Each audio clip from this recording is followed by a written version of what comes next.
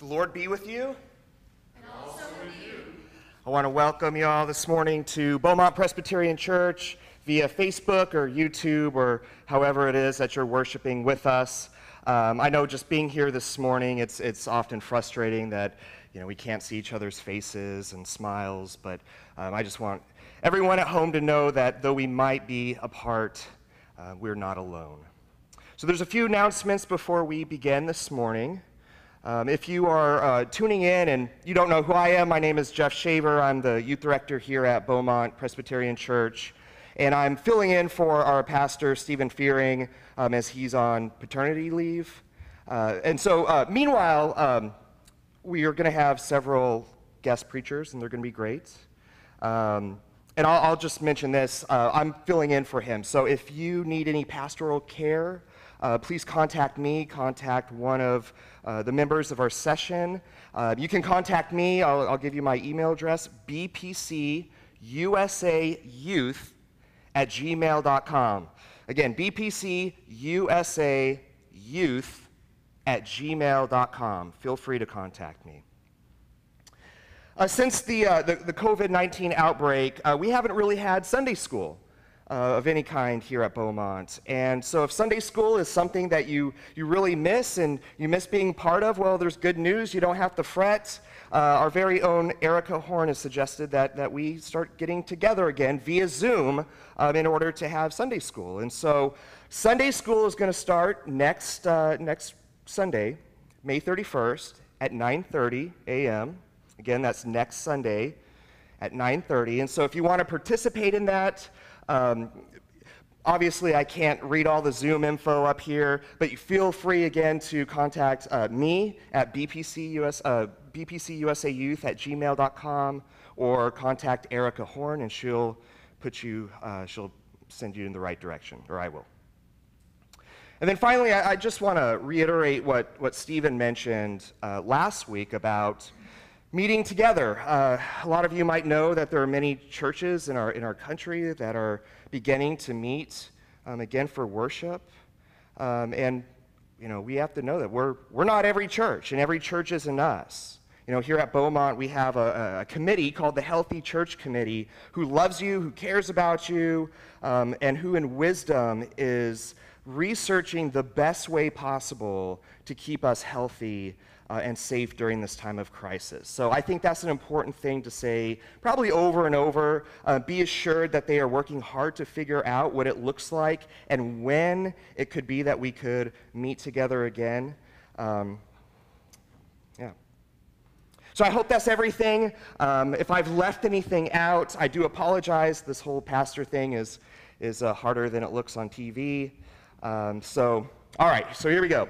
With all these things in our minds, let us prepare our hearts for worship this morning. Redeeming God, you call us to be one with you, as you are one with Christ. As his perfect love casts out our fear and changes it to love, unite us by your spirit of peace, that we may be one with you as you are one with Christ. Amen.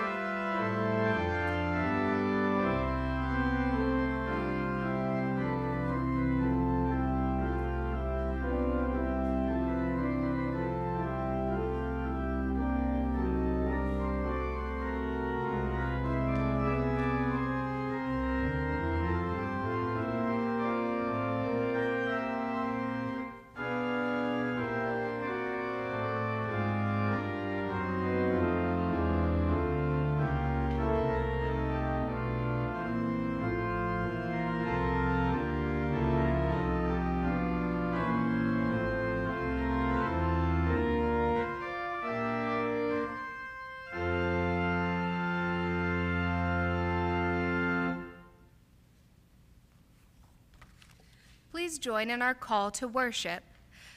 Let the righteous be joyful. Let them rejoice before God. Let us all be jubilant with joy. Sing to God, all peoples of the world. Sing praises to God Most High. From the sanctuary of heaven, God gives life and renews the face of the earth. Let the righteous be joyful. Let them rejoice before God. Let us all be jubilant with joy. Please take out your hymnals for number 246, Christ is Alive.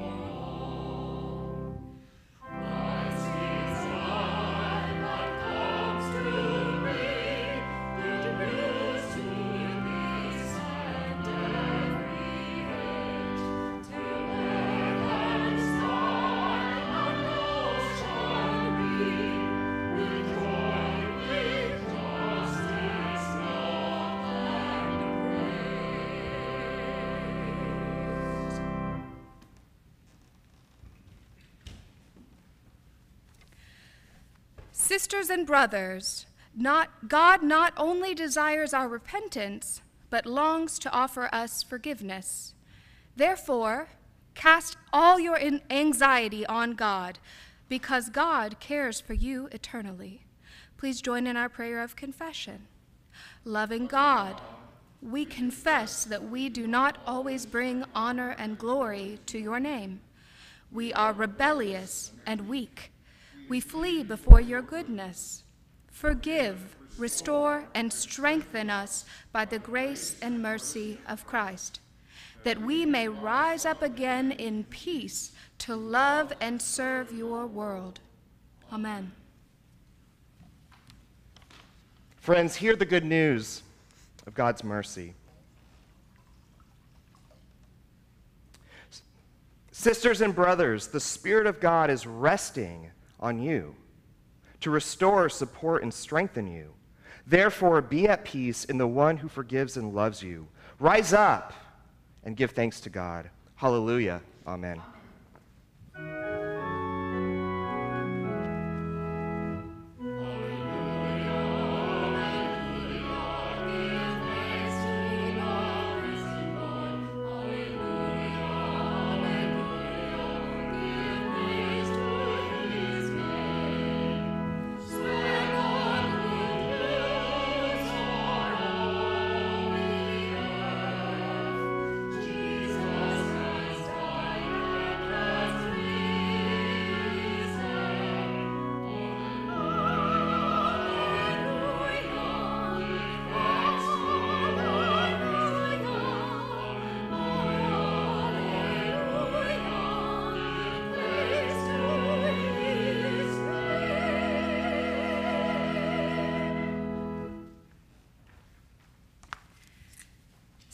Spirit of glory, Spirit of God, bless us with a word of life this day to restore, support, and strengthen us as we seek to be one with you.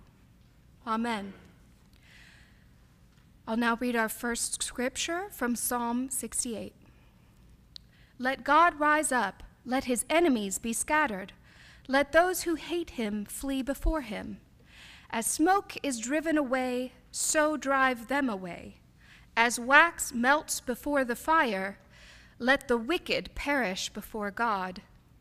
But let the righteous be joyful. Let them exult before God. Let them be jubilant with joy. Sing to God, sing praises to his name. Lift up a song to him who rides upon the clouds. His name is the Lord. Be exultant before him. Father of orphans and protector of widows is God in his holy habitation. God gives the desolate a home to live in. He leads out the prisoners to prosperity, but the rebellious live in a parched land. O God, when you went out before your people, when you marched through the wilderness, the earth quaked. The heavens poured down rain at the presence of God, the God of Sinai, at the presence of God, the God of Israel. Rain in abundance, O God. You showered abroad. You restored your heritage when it languished. Your flock found a dwelling in it. In your goodness, O God, you provided for the needy. Sing to God, O kingdoms of the earth. Sing praises to the Lord, O rider in the heavens, the ancient heavens. Listen, he sends out his voice, his mighty voice. Ascribe power to God, whose majesty is over Israel, and whose power is in the skies. Awesome is God in his sanctuary, the God of Israel. He gives power and strength to his people. Blessed be God. Holy wisdom, holy word. Thanks be to God.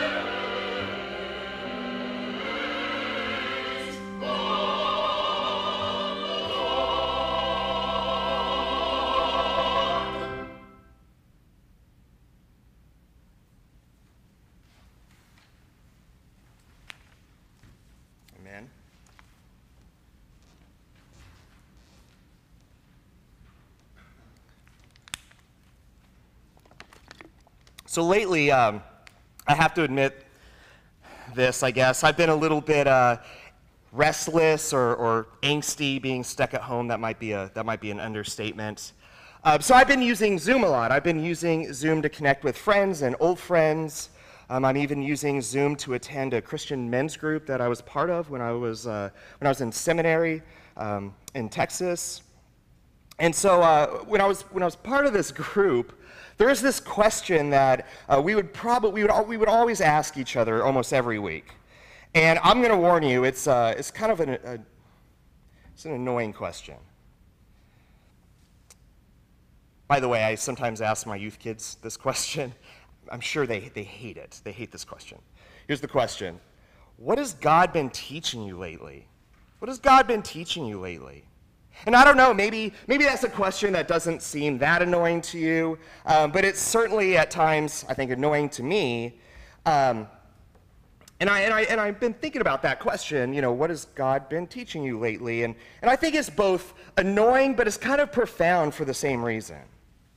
It goes against the grain of how we often think of our struggles and our problems. I mean, I don't know about you, but most of the time I think of my problems, I think of my struggles as something to overcome, to escape from, to solve, but rarely do I think of my problems as something to actually reflect on or something that to dive into spiritually or emotionally. And I think there's a good reason for that. I don't like problems. I mean, if I could design my week from the ground up, I think it would be a week in which nobody disagreed with me. It would be a week where I continually felt satisfied and entertained. It would be a week where my ideas were cherished by everyone around me. It would be a week where my family and my friends would applaud and celebrate my very existence. I mean, is that really too much to ask? I think though we know that the difficulties in our lives, and certainly kind of this new normal that we've been trying to get used to, I mean, it's really nothing to celebrate. The question, I think, is there something God might be doing in the midst of all this? Something that might actually be worth celebrating? In our lives, in our trials, amidst this awful pandemic, what is God saying to us? What is God teaching us? So with that, I ask that you please join me in the reading of 1 Peter 4, 13 through 14, and chapter 5, 6 through 11. And I'm actually going to start with verse 12, because I think it's important. Beloved, do not be surprised at the fiery ordeal that is taking place among you to test you, as though something strange were happening to you. But rejoice insofar as you are sharing Christ's sufferings, so that you may also be glad and shout for joy when his glory is revealed. If you are reviled for the name of Christ, you are blessed, because the Spirit of glory, which is the Spirit of God, is resting on you. Chapter 5. Humble yourself, therefore, under the mighty hand of God, so that he may exalt you in due time. Cast all your anxiety on him, because he cares for you. Discipline yourself. Keep alert. Like a roaring lion, your adversary, the devil, prowls around looking for someone to devour. Resist him, steadfast in your faith, for you know that your brothers and sisters in all the world are undergoing the same kinds of suffering. And after you have suffered for a little while, the God of grace, who has called you to his eternal glory in Christ, will himself restore, support, strengthen, and establish you. To him be the power forever and ever. Amen. Holy wisdom, holy word. Thanks be to God. Let's pray. Loving God, caring parents, through my foolish words, give us, in whatever difficulties we're facing, comfort. Send your Spirit. In Jesus' name, amen. So in case you don't know, the book of 1 Peter it's a letter that's written to a group of Christians who are scattered and they're suffering persecution in the area of Asia Minor. And I think at least in part, the question that was probably On the minds of these early Christians was, well, why is God allowing us to be persecuted? Why is this happening? Why are we suffering? Doesn't God love us? Doesn't God care? And I think those are good questions. And so in chapter 4, verse 12, Peter assures them and says, "Beloved, loved ones, don't be surprised. Don't be caught off guard when fiery trials come to test you, as though something were out of the ordinary."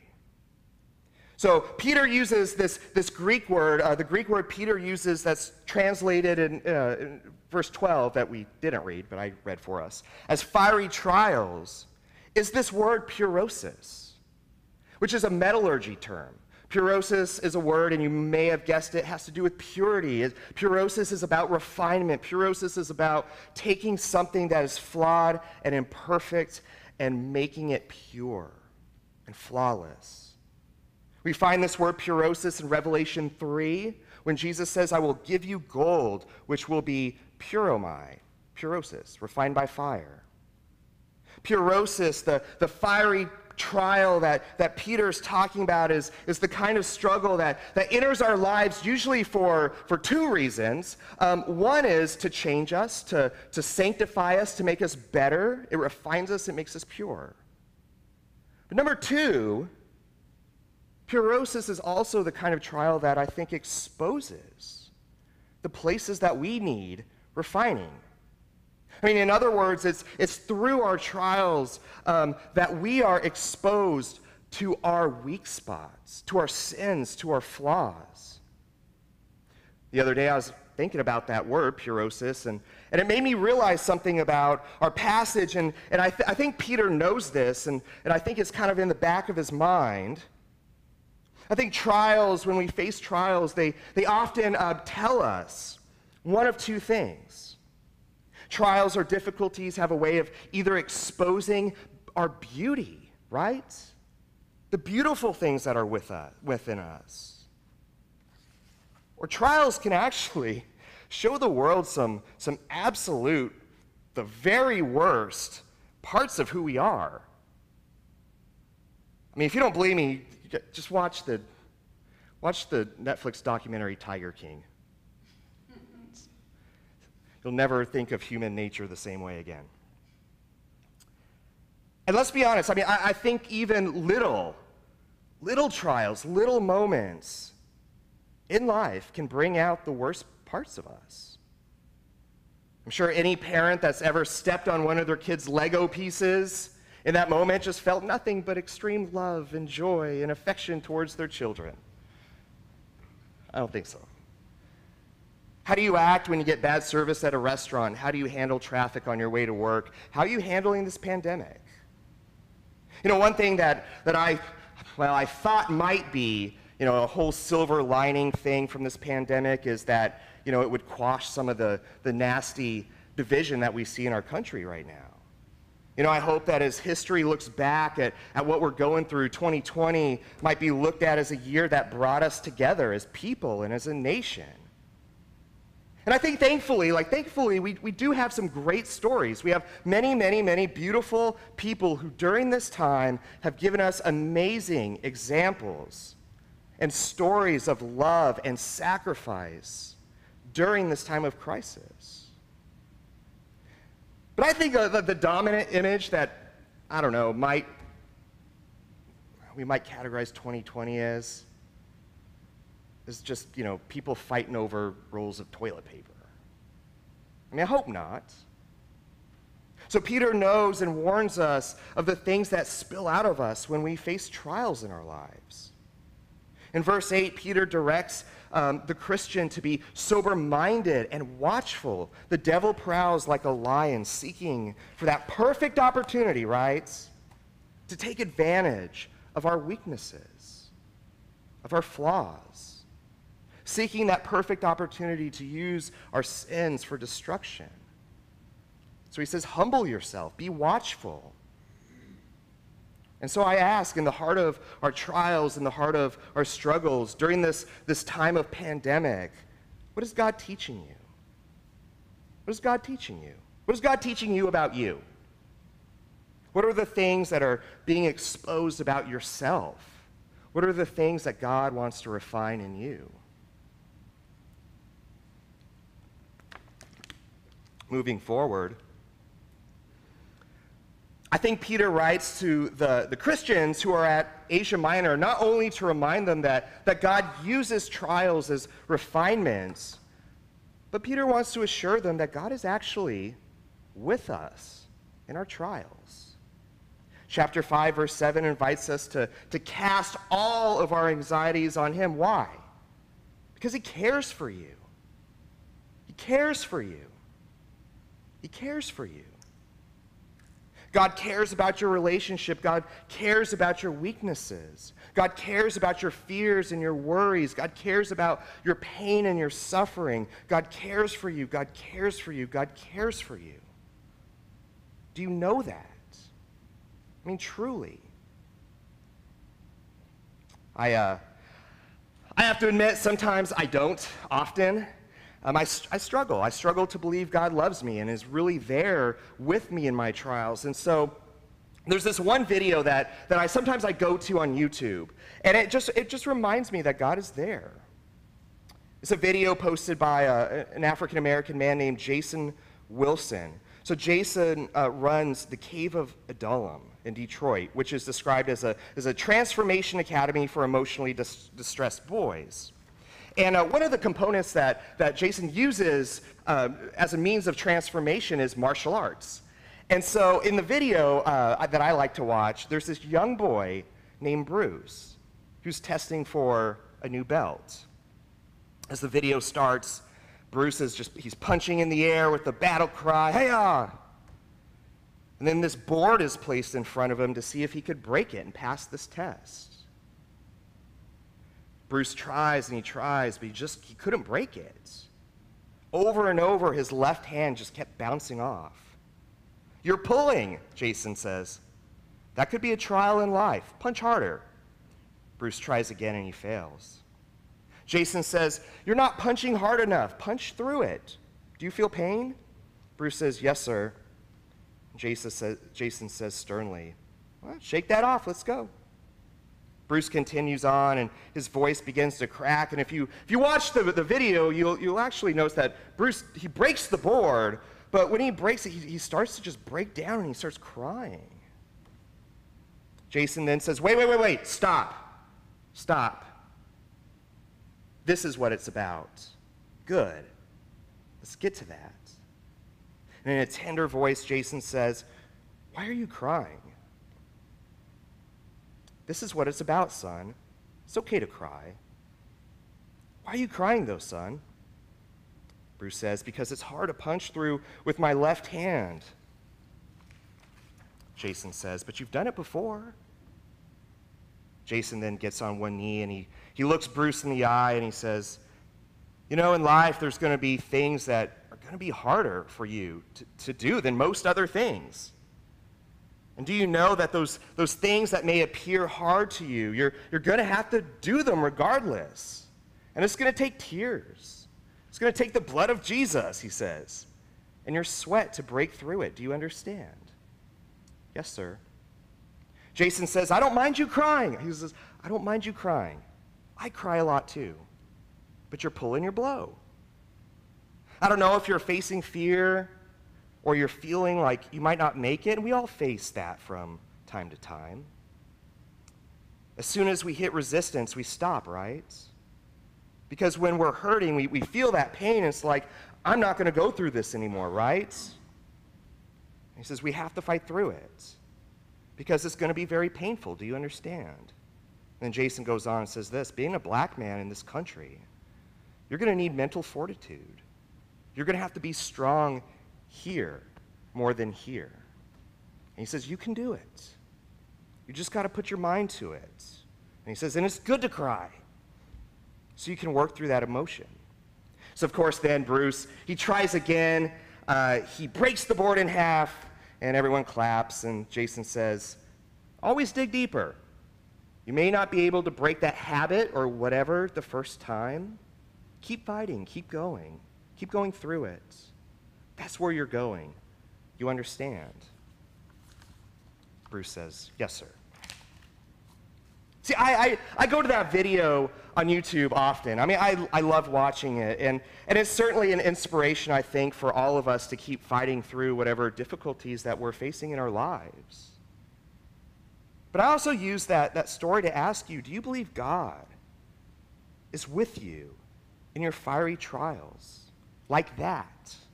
Your tests like that? Your difficulties just like that? Do you believe that you have a God who speaks to you and cares for you? Do you believe you have a God who, like Jason, stops everything, who gets on one knee and says, "What's wrong? Why are you crying? Tell me. Don't hold back. It's okay to cry." So Peter says, cast all your anxieties on him. Why? Because he cares for you. For you. God cares for you personally, intimately, tenderly. Is that something you believe? Are we allowed to have that kind of vulnerability, that kind of intimacy with our Creator? And Peter says, yes, you do. Finally, this morning, Peter reminds us that though we face fiery trials of all kinds, the trials we face are only for a fleeting moment compared to the glory that awaits us who trust and follow Jesus. Chapter 5, verse 10 ends actually in a benediction. It says, "And after you have suffered a little while, the God of all grace, who has called you to his eternal glory in Christ, will reveal, restore, confirm, strengthen, and establish you." So Peter's assuring the persecuted church scattered throughout all of Asia Minor that one day our tears will be overshadowed by a celebration. That the coming of Christ will be a day that's too great for words. And look, I don't know about you, but that's hard for me to imagine. I think that's hard for a lot of us to picture. You know, when I think of what Christians call eschatology, the things of the future, it just seems so kind of abstract to me, right? It seems foggy to me. But mostly, you know, when I'm stuck at home and I'm getting fat and I'm binge watching Netflix, it just seems too good to be true. I mean, think about it. Can you imagine a day where you won't even remember what pain was?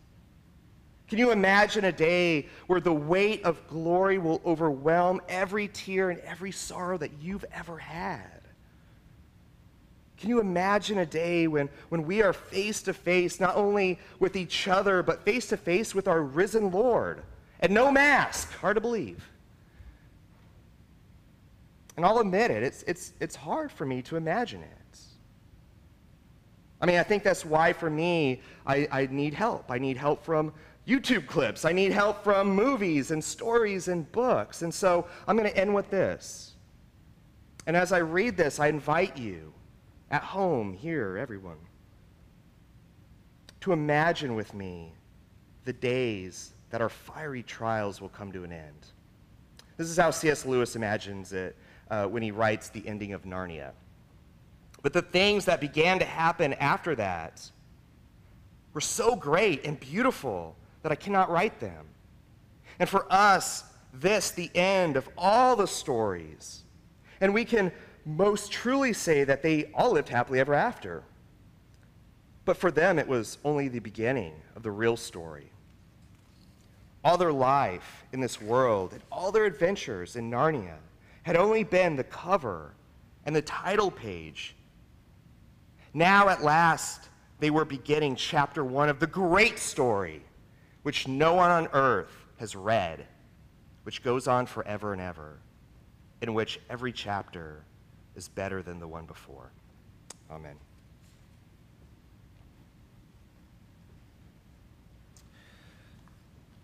I invite us to sing together hymn number 662.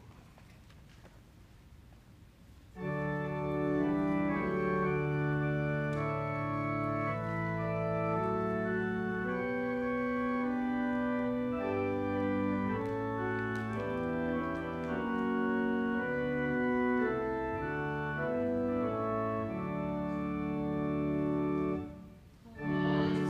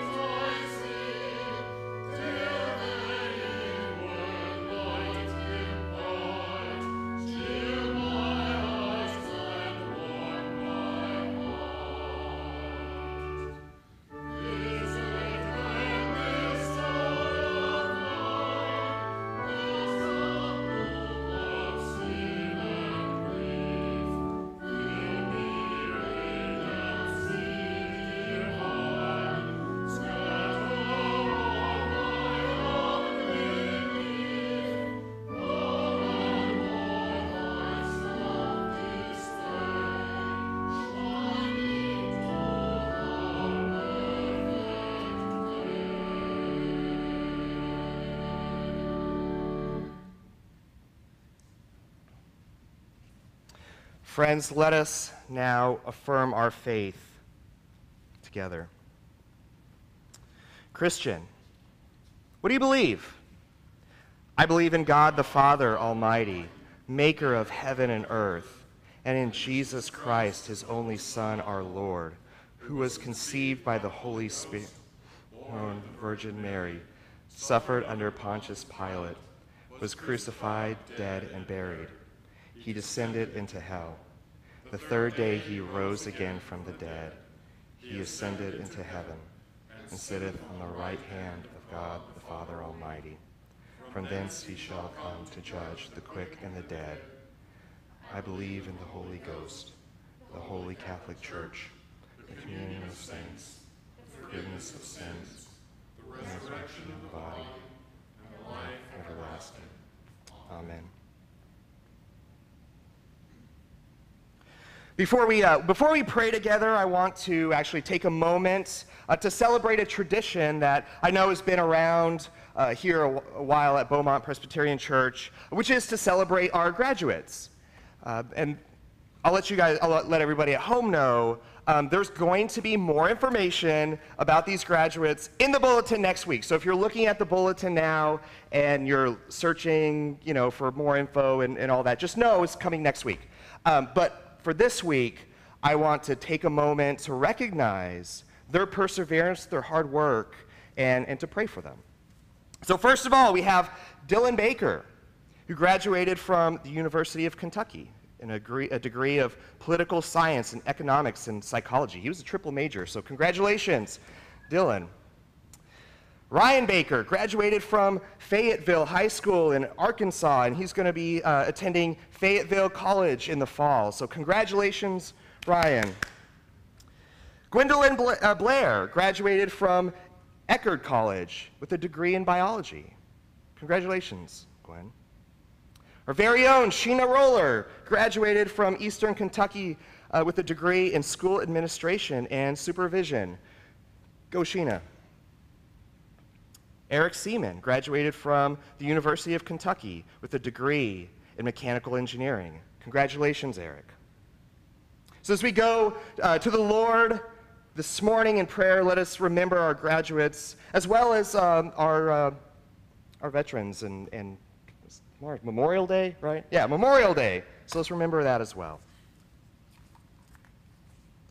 Please pray with me. Gracious God, as we continue to have our lives changed by this pandemic, Lord, we ask that you will work to refine us, to comfort us in our afflictions. Where there is fear, give us comfort. Where there's isolation, give us friends, give us family. Where there's sickness, give us health. Even as we are asked to keep our distance from others, help us to find ways to reach out to those who need our support.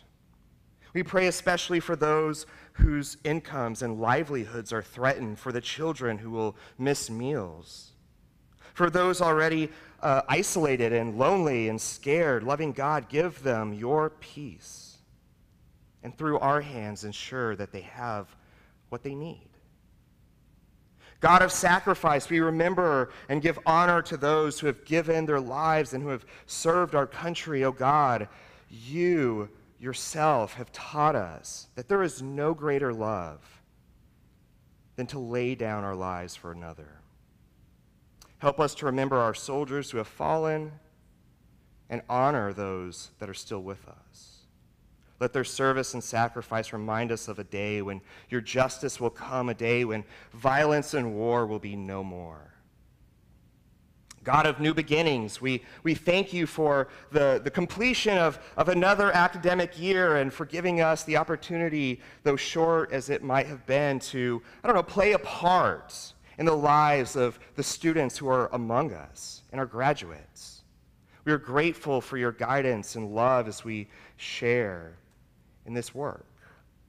Please bless and guide our graduates as they reach this end, as they chart new beginnings. May they use the things that they have learned to bring your peace and your flourishment into our world. And finally, as we remember in the prayer that you taught us to pray, let us not envision a God who is cruel or distant or indifferent,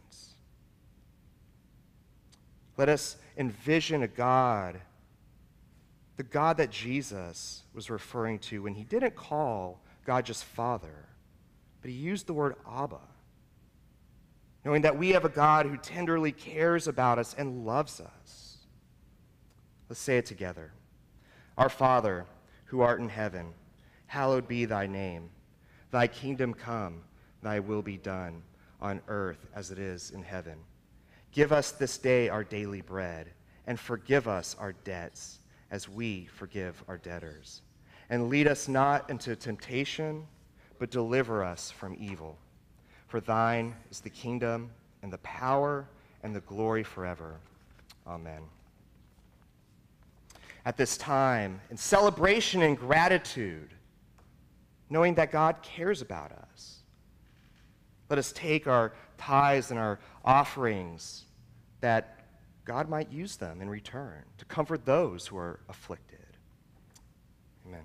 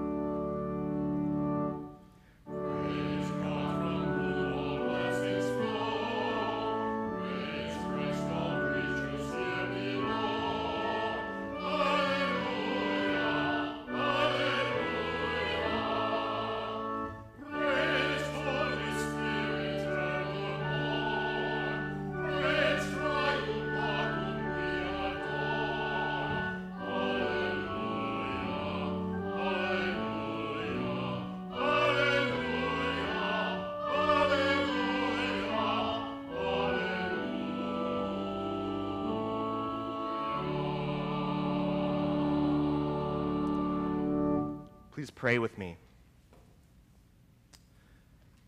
Giving God, you truly are the source of whom all blessings flow. Lord, take our tithes, take our offerings, and comfort those who are afflicted. Bring peace to the places in our world that are broken. In Christ's name, amen. Our last hymn this morning is Fight the Good Fight, number 846. Let's sing together.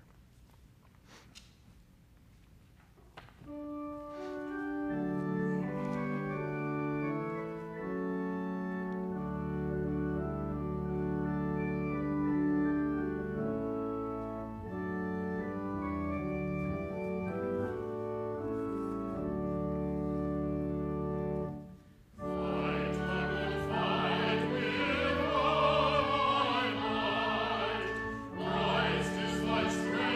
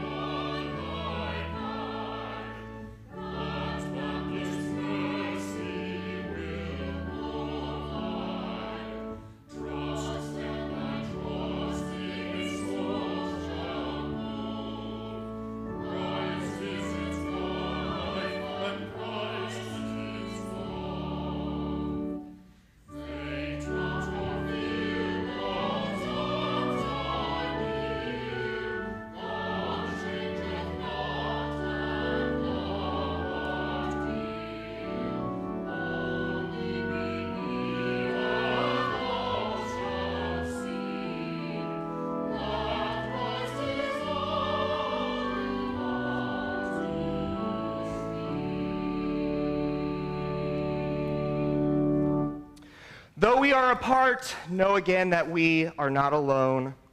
Cast all your anxieties on God, for God cares for you. Now receive the benediction taken from the Message Bible of 1 Peter 5. The paraphrase says this: "This suffering won't last forever. It won't be long before this generous God, who has great plans for us in Christ, eternal and glorious plans they are, will have you put together and on your feet for good. He gets the last word. Yes, he does." Everyone at home, everyone here, go in peace.